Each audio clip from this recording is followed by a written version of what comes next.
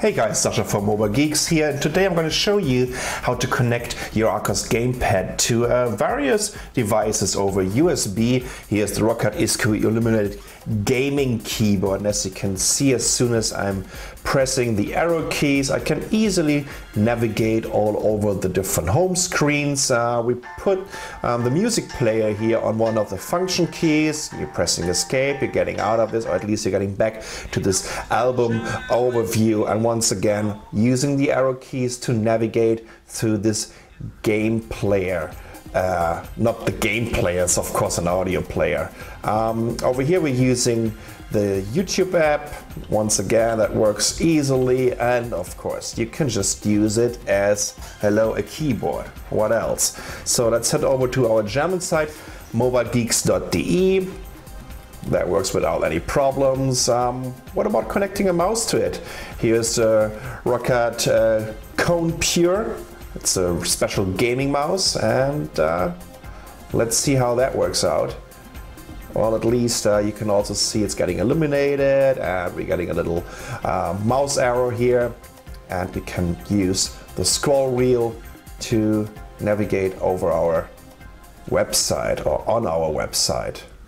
It's the same when you're starting a YouTube video.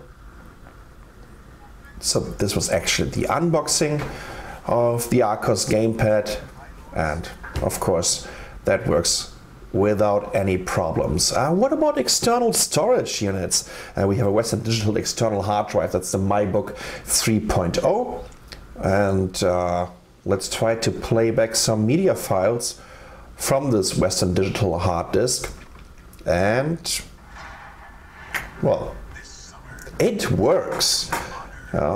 It seems that the Archos GamePad is definitely compatible to all kinds of different USB devices.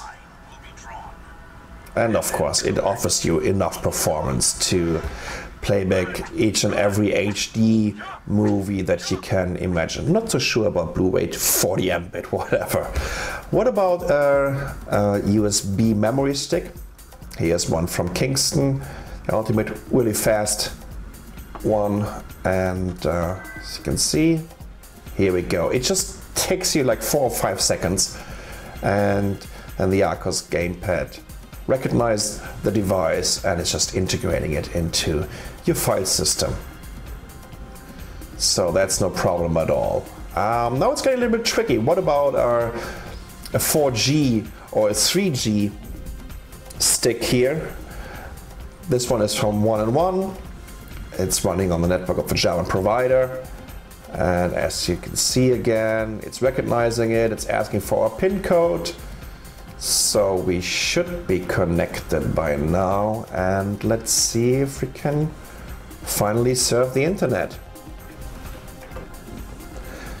Here we go again.